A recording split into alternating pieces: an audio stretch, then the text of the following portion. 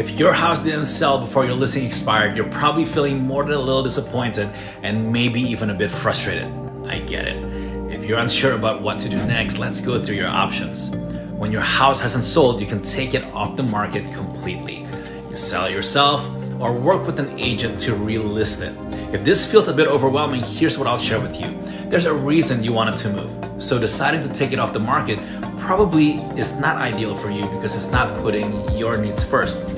And while you could try to sell it yourself, it's a complicated process. If you're already stressed because your house didn't sell the first time, taking on the pressure of selling it on your own may be more than you want to tackle.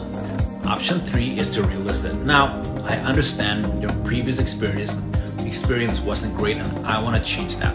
So I'm here to listen and offer advice. Let's connect so you have a partner who can help you plan out your next steps.